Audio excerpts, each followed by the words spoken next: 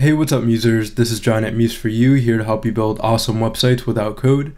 And this is going to be a quick video on the new update to Adobe Muse that was released yesterday on February 13th, 2017. It is now Adobe Muse 2017.0.2, and this release encompasses the following. So for minor enhancements, we have SEO enhancements for image references in Muse-generated sitemap files, ability to open a specific container in an accordion widget from a hyperlink. Anchors placed within an accordion widget will now expand the accordion pane on clicking.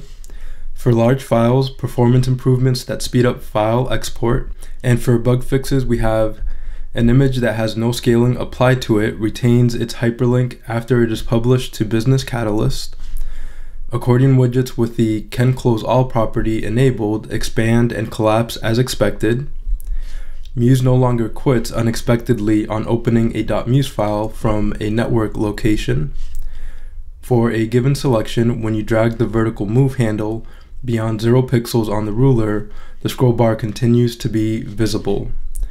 If a rotated image has been stored in the CC library, dragging the asset onto the canvas retains the expected orientation, or it continues to stay rotated. On a page with multiple items having varying stroke weights, you can now apply a 0 stroke weight to one or more items. The alignment property of the submit button text is retained on export. On exporting a page with a stroke applied, page items retain their sizes and positions. In design mode, on using the responsive scrubber, state buttons that are nested within compositions work as expected. Muse files on network folders open without errors. While uploading a site containing images to a web server, no .htaccess file errors are observed and the upload completes as expected. So those are the updates, the enhancements, the minor enhancements and bug fixes in the new release. I'm always excited every time I see a new update to Adobe Muse. It shows me that the Adobe Muse team is working to give us the best experience when working with Adobe Muse and to make sure our websites work really well when we're building in Adobe Muse.